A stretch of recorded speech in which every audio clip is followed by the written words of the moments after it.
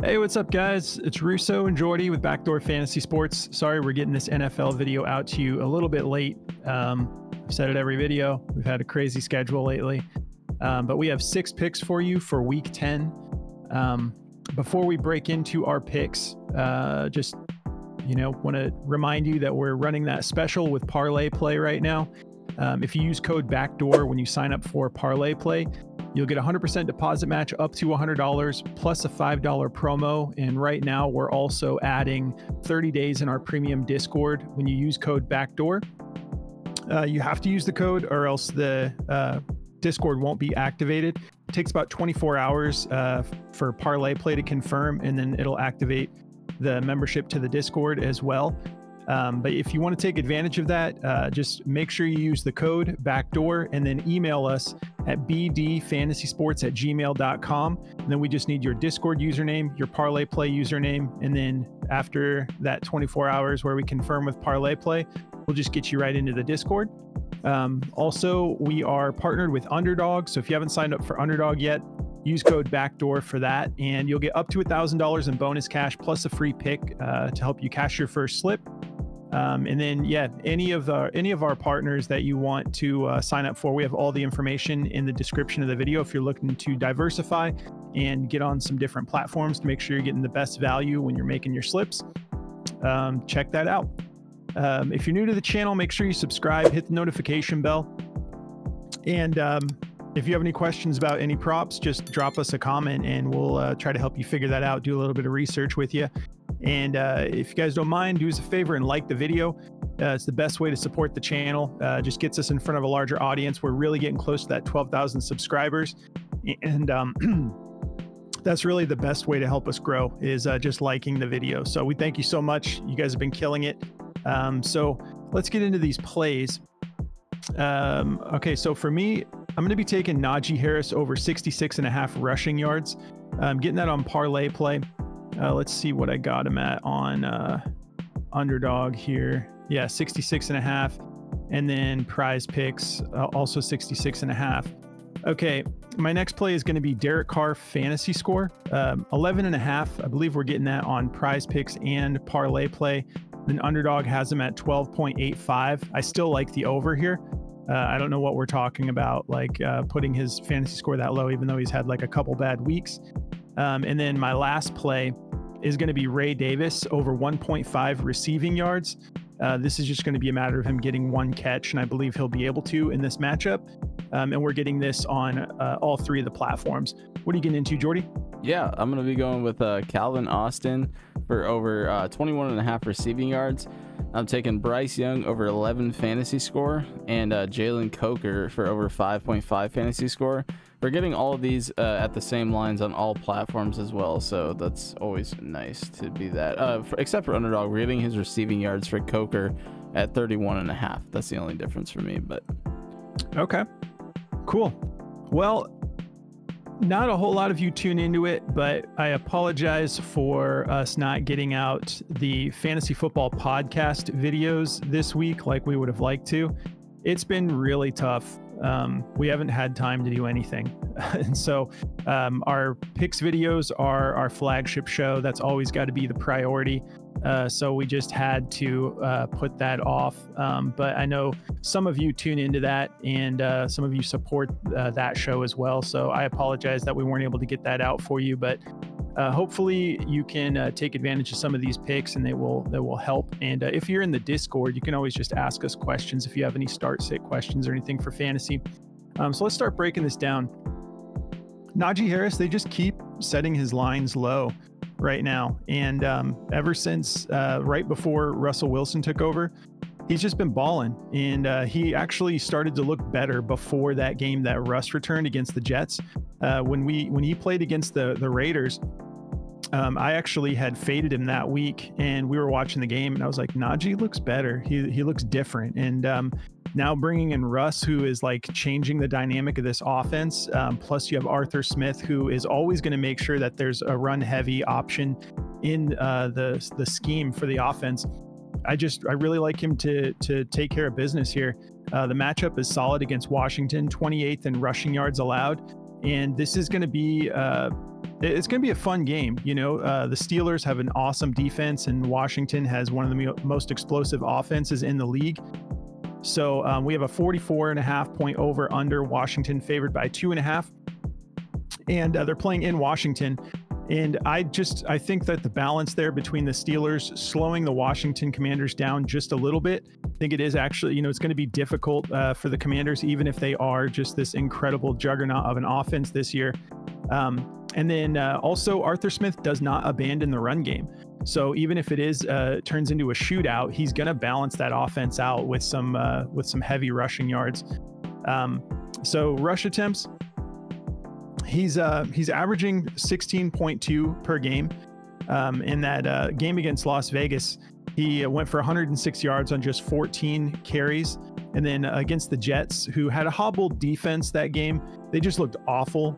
So it's not like he just ran all over the Jets at full strength, but still 21 carries. Even when they had the lead, they were still keeping a balanced attack. When you would think that he would just be running the clock, it was like they were still just like letting Russ cook. So I think we can count on this offense to be pretty predictable. And I think they're continuing to see what they've got here to prepare for this playoff push that they're inevitably going to be making. So yeah, just getting everyone acclimated, keeping that balanced offense. I'm going to keep taking this until until they start bumping this lineup. So yeah, and then last week against the Giants, 19 carries, 114 yards, and the Giants are no slouch on defense. They have a pretty tough defensive line there. So I love this matchup. Again, 28th in rushing yards allowed. That one's pretty simple. I'm going to be taking this. I already have it locked into slips. I locked this in days ago. So Carr here, his fantasy score is just insulting. Like, I get it. Like he had a couple of bad weeks here, and he's seeming to be back to 100%. We have no more Dennis Allen. A lot of times when a head coach is not putting things together well, and the head coach gets fired, a lot of times that's actually really good for the morale of the team, and they sort of get a little spark there, and it just feels like whatever weird chemistry was going on, like decisions were made, and Dennis Allen is out. And so Carr at 11.5, it's like I can't pass this up. I'm going to be taking his fantasy score over here. You can see there's only 2 games. Let's go to just 2024. Yeah, so he's only played 6 games, and 2 of those were bad outings. But other than that, he's cashed it. And if we go back here to 2023, it's just like we know what he's capable of when this offense starts to click. We know Alvin Kamara is pretty heavy in the pass game as well. So let's take a look at the injury report real fast. Obviously, the main thing that he's missing is Rashid Shaheed. So Kendre Miller back to injury reserve. That sucks. Chris Olave is back to injury reserve as of 10 hours ago. But we do know that Taysom Hill is good to go, who isn't going to be like heavily involved in the passing game, but he does add a lot to helping this offense move. So go with your gut. I just think there's so many ways he can get over 11.5 fantasy score. If we take a look at the actual, let's see, let me go to passing touchdowns. Passing touchdowns, Atlanta is 23rd in passing touchdowns allowed. And then when it comes to passing yards, 19th. So relatively soft matchup. Let's look at this over under. Is this an earlier game? Yeah, so 46.5 point over under. Atlanta favored by just 3.5, playing in New Orleans. Carr doesn't even have to have like a beast game to cash this. So this is someone who's easily capable of doubling this. So I'm just, don't have to overthink this one. I'm taking it for more. Forgot to go to DG for some of these.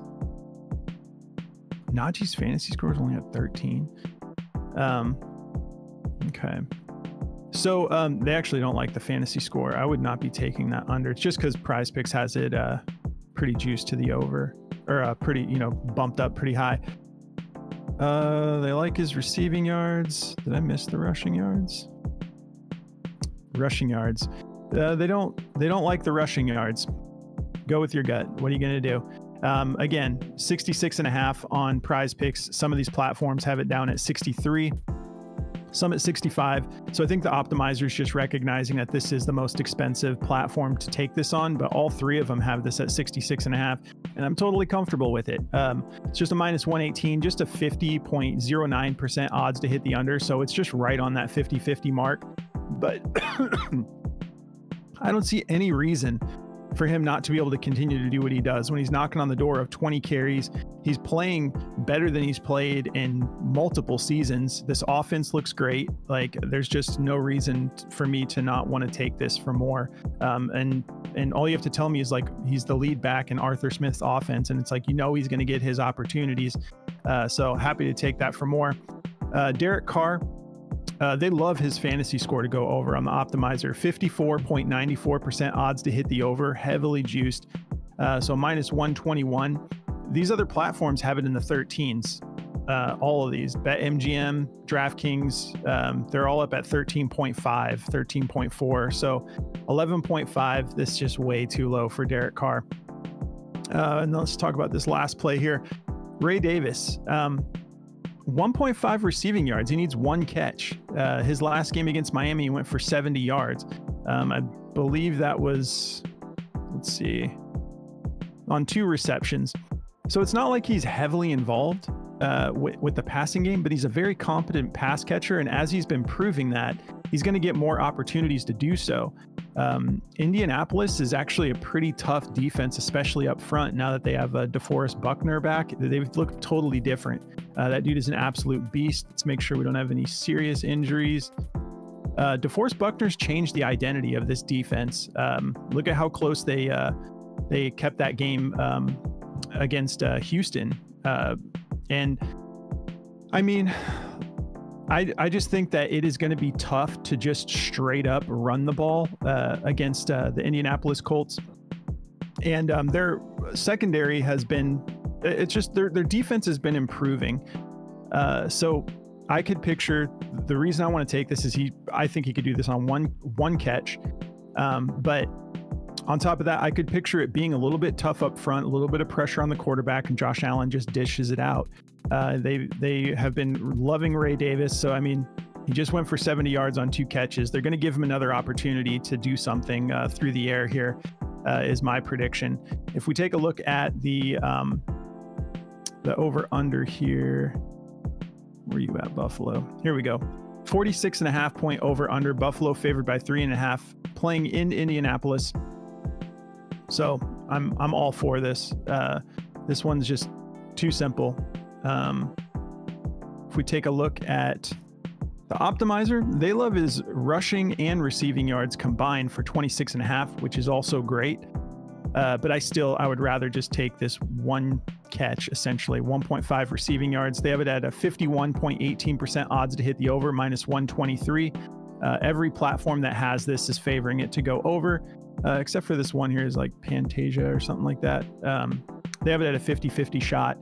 But let's take one more look. I'll show you up here. The rushing and receiving combined, if you feel more comfortable with that, take that. He's hit that in 4 straight games.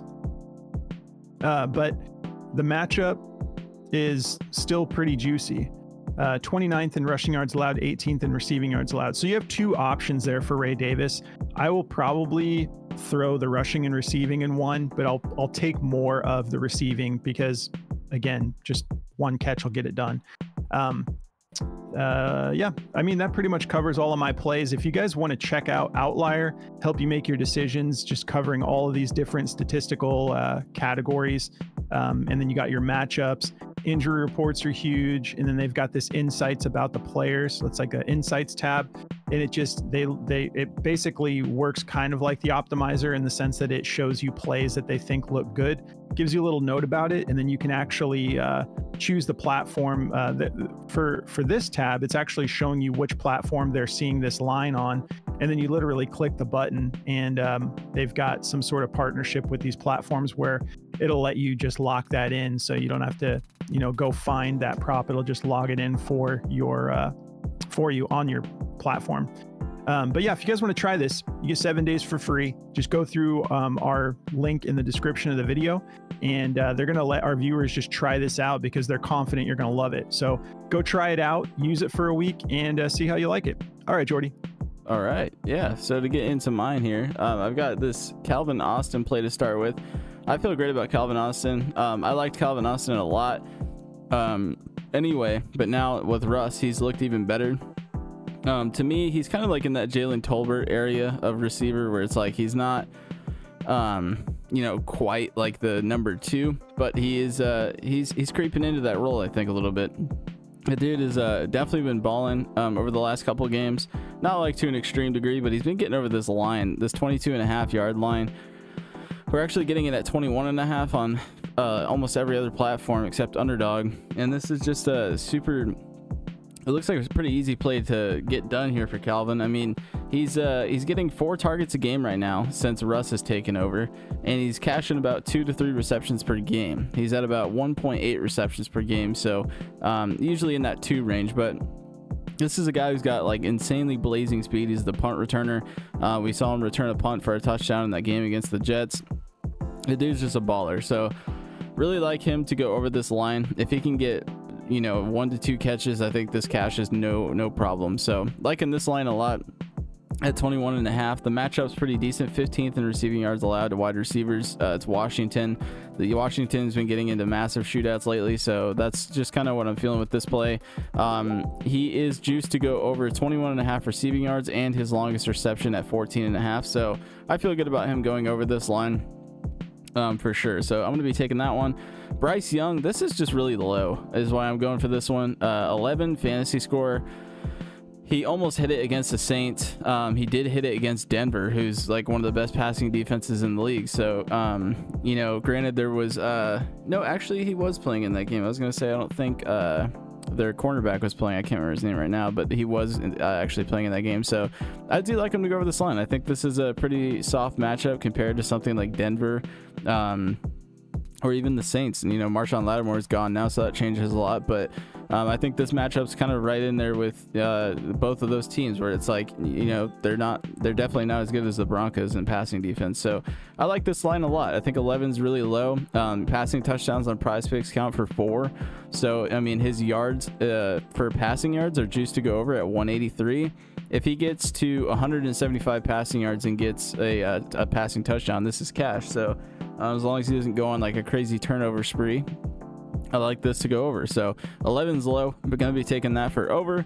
And then to kind of correlate with that play, if we look at the matchup here, the passing yards allowed is 9th allowed. So, you know, not too great for him, but not horrible. 191 is the value. So he should be able to get close to 200, I think, and at least get a passing touchdown. Passing touchdowns, they are 25th allowed to passing touchdowns against quarterbacks. So liking what we're seeing there in that end of the matchup. And then to kind of correlate with that play, I'm going with Jalen Coker. Ever since they've traded Deontay Johnson, Jalen Coker stepped into, like, honestly, is looking like the #1 role. Xavier Legette looks really good, but I think this Jalen Coker kid is insane. And, you know, there was a lot of high praise about this kid coming out of college. Steve Smith called him the best route runner in the draft. If you want to take that seriously, you can. I mean, I think he's definitely really, really good.